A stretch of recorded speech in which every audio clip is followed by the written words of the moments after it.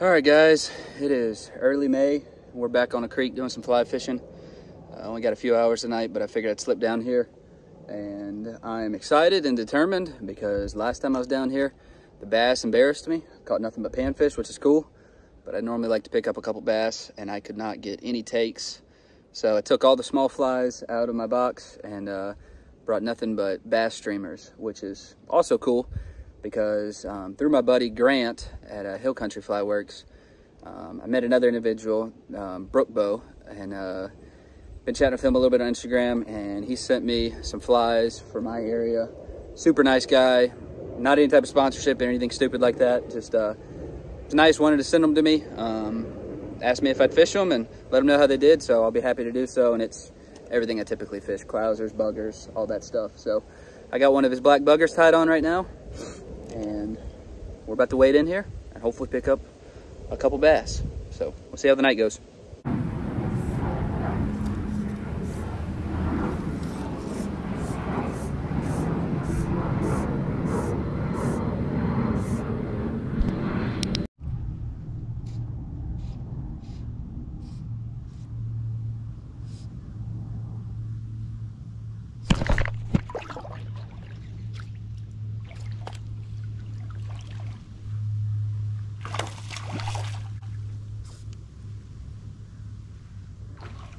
Here we go.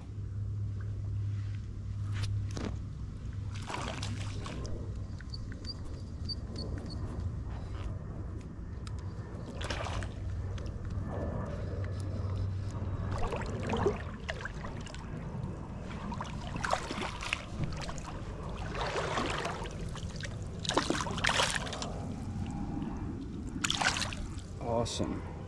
Very nice. All right, pretty fish. Got the bass, so took the woolly bugger. You can tell it's been spawning a little bit, a little beat up. Let me let it go real quick.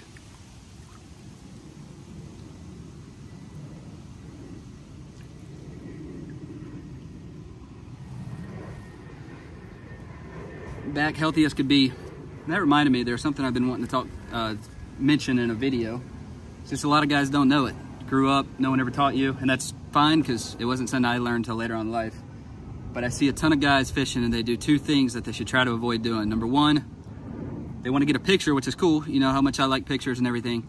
And they lay the fish on the ground, whether it's the dirt, the grass, out of the water, and they lay it on the ground, they put their reel bite and they take a picture. Really got to avoid doing that, guys. A fish's protection is that slime that they develop on their side. And when you lay them on the ground, you're taking that slime off. I'm not saying you kill every fish that happens, but it's not good practice to set them on the ground like that. And then number two, often see guys take pictures with fish and they want to take a bass and they want to turn it at like a 45-degree angle. They want to grip it with one thumb.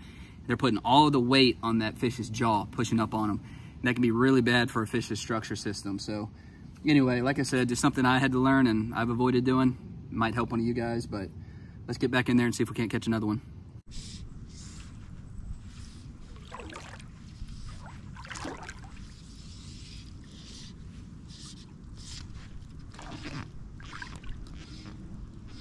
Oh, another bass. Not near as big, but nope, it is not. Little green sunfish. I say little, but that's a nice green sunfish. They always go back so aggressive.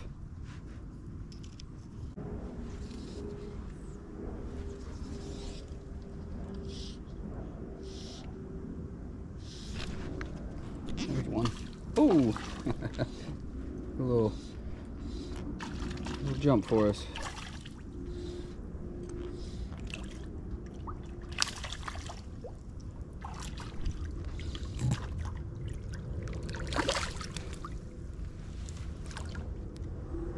Pretty fish.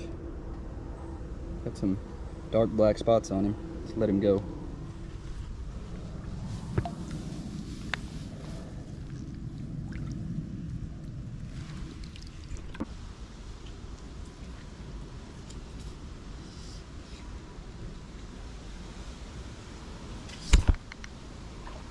There he is.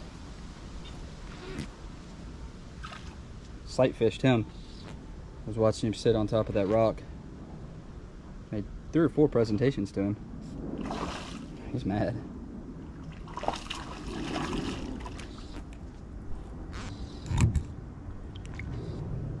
Or another run. Here he goes, here he goes.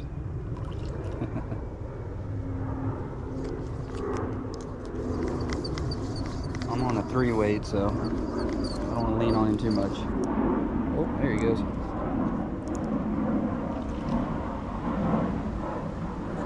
You giving up, buddy? Oh, that's a good fish. Oh, nope, there he goes again. Said nope. Nope.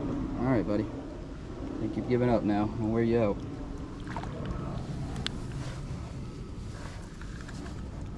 Here we go. Good fish. Let me let him go.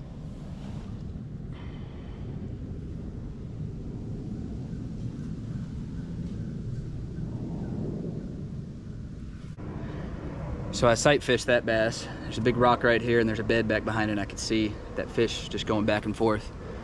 And I'd lightly throw that bugger up there and he'd turn towards it, but I near about had to drag it over his nose and he just opened his mouth and popped it real fast, and I set the hook on him and got him. You can tell I've been doing a lot of conventional tackle fishing because my reaction is to set up, and you don't want to do that fly fishing. You want to do a strip set. You just want to strip the line in to you harder and faster to set the hook, but kind of in habit for my bait casters and standard bass fishing. So anyway,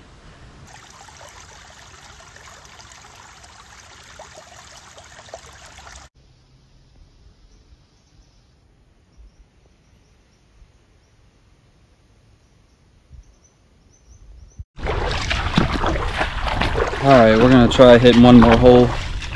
Getting some overcast.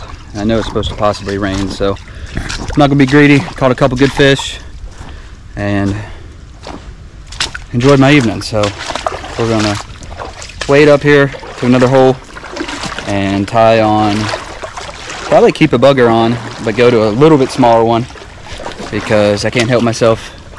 I want to catch a couple panfish. So see how it goes.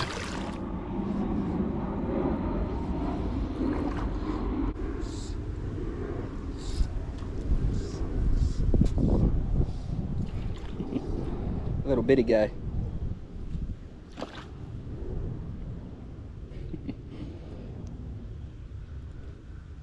Aggressive little fella.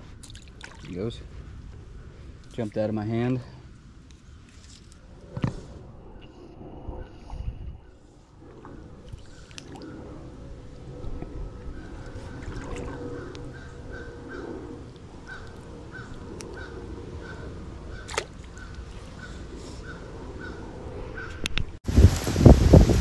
Alright guys, just gonna wrap it up. Ended up catching some good bass and a couple panfish. No real big panfish. I didn't catch a long-eared sunfish, which I was surprised by. But anyway, y'all go check out some of these small creeks. There's little tributaries that run into your main lake, especially if the main lake's known to be good fishing. A lot of times fish push up in these creeks and they live there. So I enjoy it, have some good trips doing it, and I get to explore some areas, do some wet wading. It's just a fun way to do fly fishing. So anyway, hope to be back on the water soon.